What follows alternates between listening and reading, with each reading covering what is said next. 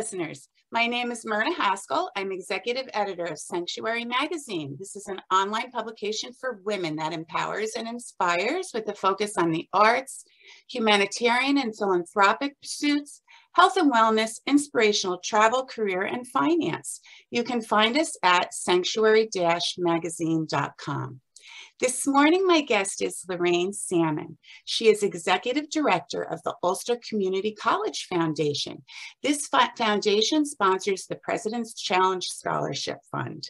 Good morning, Lorraine. How are you? Good morning, Myrna. Just fine, thank you. Okay, I wanted to start out, though, by letting listeners know that the Ulster Community College Foundation sponsored us once again this year for our annual Focus on Youth issue, which happens each August, where we promote young women artists, future community leaders, young females who have already started nonprofits. So it's a great space for, promoting youth, and you folks promote youth all the time through your program. So we really appreciate the support there. But today's about the President's Challenge Scholarship. And so I wanted to start off by asking you about the inspiration behind starting this college scholarship fund. Oh, that's awesome. That's a lob pitch for me. The inspiration was actually our president. Our sixth president is Dr. Alan Roberts. He came to us in 2015, which was right after I took the position as executive director. And he came to us with this amazing concept and dream of bringing the knowledge of a college tuition scholarship to students long before they're graduating from college, and particularly in Ulster County. His vision was to bring this to all school districts in Ulster County, specifically to 8th grade students. So as they embark into the 9th grade, they already know that they would be going to college. It's a 2-year tuition scholarship. That's fabulous. And so how are the students nominated? What are the specific eligibility requirements? Well, we launched it beginning in 2016. We started in one school district, Rondat, which is a neighboring school district. And the students, and now we've rolled it out across all 9 school districts in the county. But the students are advised by outreach from their usual outreach from their middle school. They get notes home to the parents. They have email blasts. They have phone call blasts home to parents and guardians. And then we do outreach in the community, sometimes in churches and through our colleagues on our foundation board. And actually anybody who's heard about the scholarship, we welcome them to extend information and remind families that have 8th grade students in Ulster County to apply for this scholarship. It is for first in family to attend college, and that is our goal. And I love that about it, that it's first in family. So hopefully that starts something within the family and there's more education going on, because it's so important, right, that we're educating our youth and that they have the opportunity if that's what they want to do. But what I particularly love about this, when I really dug into the program to see what it was about, is how unique it is.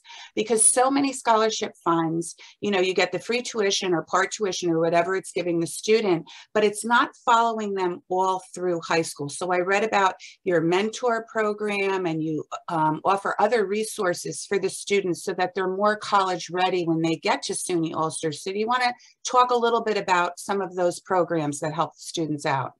That's lovely, yes. So we have 3 different levels of assistance and mentorship, so to speak. So first is each student has a donor who we call a sponsor.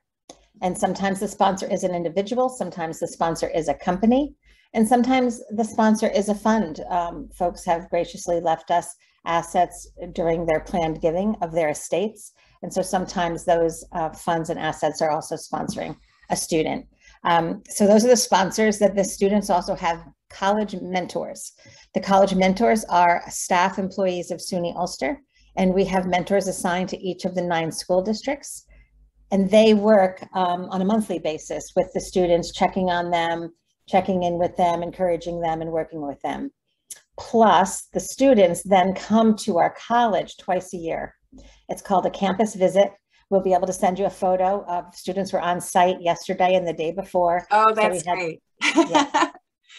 They Yeah, come because to lots of campus. times students wait till like just before they're going to go to sort of get a feel for the climate and the vibe. And this way they almost feel already at home there when they get there, I would think, right? Sure. The most meaningful thing that I've seen evidence in this program is so now they're in the ninth grade, eighth grade, when they're awarded the scholarship, they're commencing from the eighth grade, and then ninth grade, they're attending.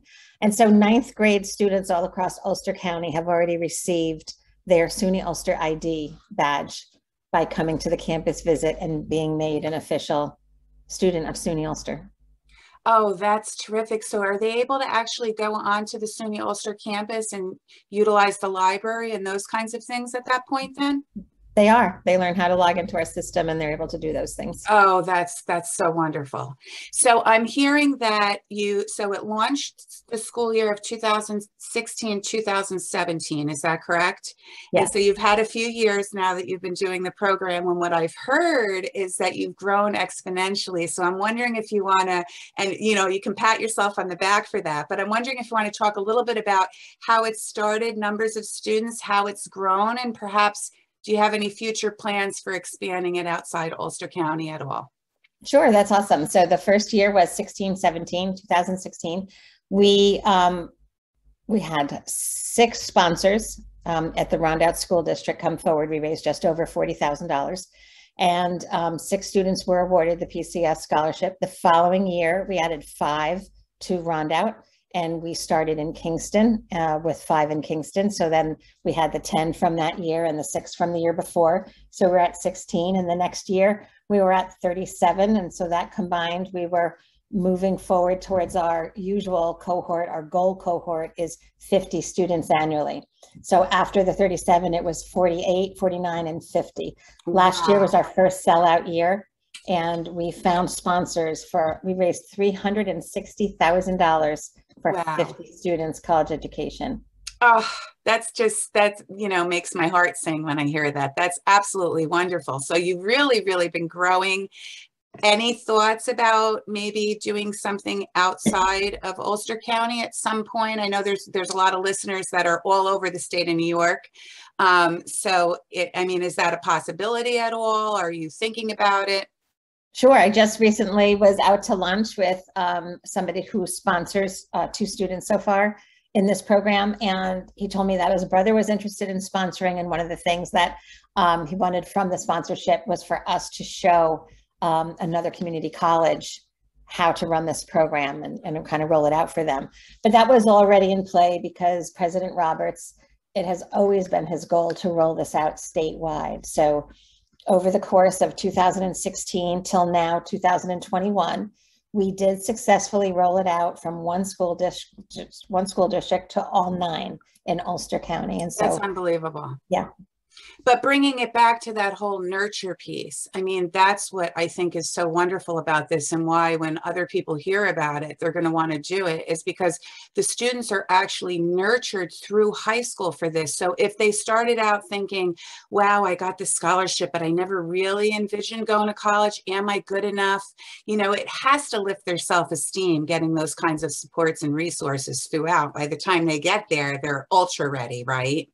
I think so. And I think that they don't know what they're walking into. In the 8th grade, they're doing it because a parent or guardian thinks it's a good idea, or a neighbor or somebody at church, somebody brought this forward to them. And I just sat with 2 girls who were having lunch 2 days ago in our cafeteria during the program, and they were 9th graders.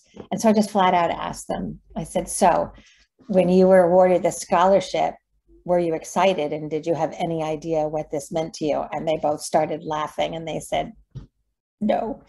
And then I said, so after being here today and getting your ID and meeting faculty and staff and getting to know a little bit about our campus and our college and the possibilities, do you feel differently? And they both said, yes. And they were, kind of squirming, and they said they were really excited. And so by the time they're seniors, they're going to be super ready, right? So that's the idea. Yes, and when we see the juniors and seniors, they come in, they're so much more casual. They know the campus.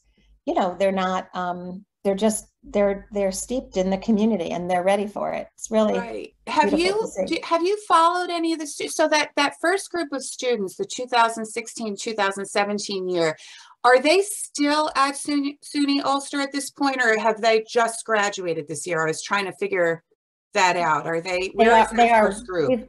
We've had 2 students go off to 4-year colleges already because they decided to do that early, which is just another win-win.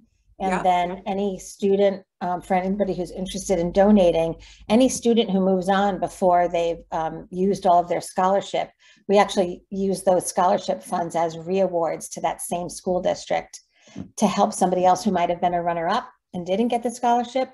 But if they're still there, we can reaward to them and bring them in. Oh, that's great. That's great. What about the donors themselves? Do they sort of, do they follow the students at all? Is there any back and forth once, you know, they donate when the student's in the 8th grade? Is there any sort of a connection there with the donors at all? Do you know? That's a great question. We actually invite the donors to join us on the campus visit days. So yesterday and the day before, we had to break the county into 2 halves because there were so many students in the program now, just under 200. Wow. So we had about 100 students each day coming from 9th through 12th grades at all different school districts. And then we invite any donors who are nearby and available on that day who want to come and meet their students or see them again. They can come and they attend the lunch portion of the visit. And they got to hang out and be with those students for about an hour and a half. And that's really rewarding to watch that and see that. I bet, and that's going to probably extend a longevity for the donors too, because if they actually can meet the student, see how well they're doing, and see that they've done a great thing in a child's life, they might choose to do it again too. Would you like to just dig in a little bit more with anything else you'd like to say about either the foundation or the scholarship? And perhaps for those listeners who are thinking about, wow, this might be something I want to do, become a donor, if there's different levels or types of donorship that you offer? Sure. Well, first of all, Sanctuary Magazine is going to post a link for us, an info link to all of the information for the program, so you can see it real time. And then my name is Lorraine Salmon, and my contact information is right there. But as far as the program, it is $7,200 to sponsor a student's 2-year college education at SUNY Ulster. Some donors donate that in the first year of their sponsorship. Other donors are able to contribute $1,800 a year for 4 years. So as the student is in 9th, 10th, 11th, and 12th grade, the sponsor can fund their scholarship, so to speak, at $1,800 a year for 4 years. Other people grab another couple or another person. I say to people, if you play pinochle or poker with anybody, or if you have a dinner group that you get together, you can just take everything and this is all in the link that I provide, but you can just take it and cut it in half. So if 2 couples are doing it, then it's $3,600 a couple. And then instead of $1,800 a year, it's $900 a year per couple. And that starts to be a little more affordable for people. And then if you get 4 people to do it, you can cut that in half. And I say to folks, at $450 a year for 4 years, you're changing a life forever. And it's really not costing you any more than, 3 or 4 or 5 dinners out. Yes, that's a good analogy. That's perfect. Well, anything you want to share, just like from your heart, about something you saw with one of the students, or a student that particularly made you remember what the initial inspiration behind the foundation was, or anything that you want to share with somebody, maybe a student you got to know just a little bit more personally, like what you saw and how they carried themselves once they got into the school? Anything like that you'd like to share? Yeah, I would just say that kind of globally, looking at the population, there isn't any one of us who have worked in this program who hasn't been kind of brought to their knees in tears witnessing what we're witnessing. We've not just 1 or 2 or 3 students, but if you imagine interviewing 50 students a year across the county. And, quite often when the students leave the interview, we have to scurry them out because we're diving into a box of tissues. Because their plights and their situations are often heart-wrenching. And one who comes to mind was a young woman, I don't want to say which school district, and she cried through the entire interview, just sobbed, grabbing her breath, sobbing. And so, of course, when she started, I offered to stop, and I, offered to wait. And I asked her if she wanted to continue, and she said yes. And I said, well, I told her I'm a crier too. So I know how you're feeling, and I'm guessing you're not going to be able to stop crying now that you started. And she nodded. See, look, that's it. And I said, okay, so I just want you to know we're all good. You can cry all the way through the interview. It's okay. And she said, okay. We asked her all of the questions, and she's being interviewed. This is good for everyone to know. The students in the 8th grade are being interviewed often by the president of our college, the principal of their middle school, their guidance counselor, maybe a board member, a senior staff member from our college. So 4 or 5 adults are interviewing an 8th grader, and they are just amazing. They show up sometimes with ties on and suit jackets, and everyone is kind of putting their best self forward, the girls and the guys. And anyway, so this young lady cried through the whole thing. And then when we were done, I asked her if she wanted to share with us why she was crying. And she said that her mother had fostered many children, and she had only adopted one of those foster children, and it was her, and she just wanted to make her proud. Oh. And the next day I received a phone call. Anyway, the student was awarded the scholarship, and the next day I got a phone call from the mother, and I shared that with her, with the foster mother who had adopted her. And I said, how many foster children have you had? And she said, 16. And I thought she said 16. And she said, no, 60. Oh my goodness. I said, you had 60 foster children? Wow. And so she had fostered for like 40 years. Wow. So this is just one student coming out of a home where somebody had fostered 60 children, and she was just one trying to claw her way through to a better life.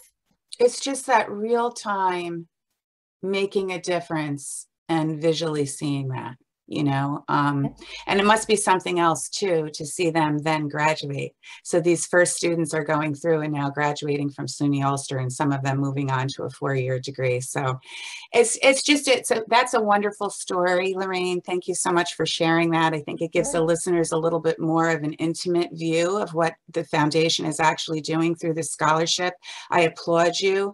I'm keeping my fingers crossed for you that it does go and you have the expansion to other schools throughout New York State, because I think it's a fabulous thing you're doing for these kids. So thank you again for being with me this morning. I will close, as I always do, by wishing all of our listeners and our readers good health, happiness, and continued inspiration. Until the next time. Thank you, Myrna.